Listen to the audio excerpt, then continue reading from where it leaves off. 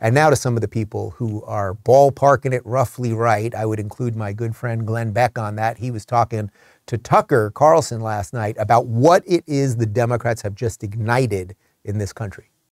Where are the Republicans? Where are the decent Democrats that can see this is insanity?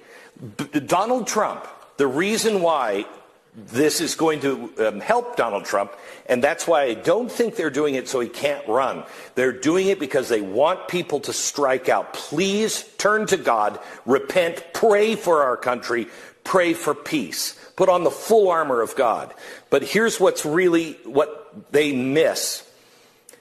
Donald Trump is not even a person anymore. He is a symbol. He is a symbol of the average, everyday guy that keeps getting screwed every single time. Watches other people screw up big banks, screw up their companies, and get away with it. They see people all the time doing stuff that they know if they did, they'd be in prison for 20 years. But because they're not part of the elite, they get away with it. Donald Trump has taken arrow after arrow, and that's why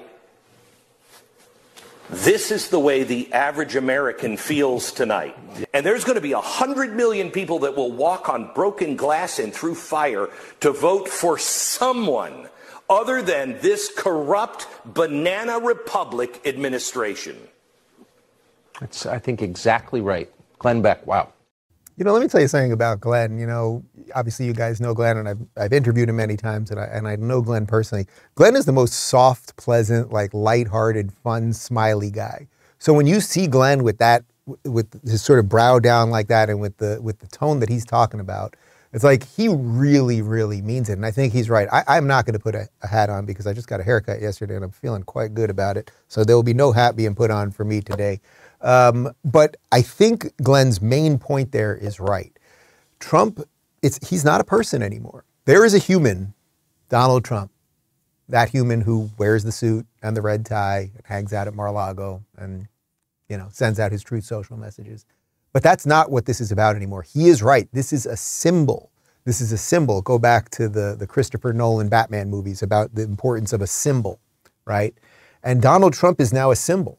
And if they can destroy him, if they can figure out a way to do this, who else will they come for? How else will they come for people? Will they ever let go of control? Will we end up with basically sort of these broken states? We'll have all these different broken states. I mean, maybe we have this already to some degree because the blue states are so broken, but really corrupt justice systems in certain states, less corrupt justice systems in other states. There'll be a constant war in a federal government that nothing will ever get better. I mean, maybe we're in all of that stuff right now, and Trump's the last guy to do something about it.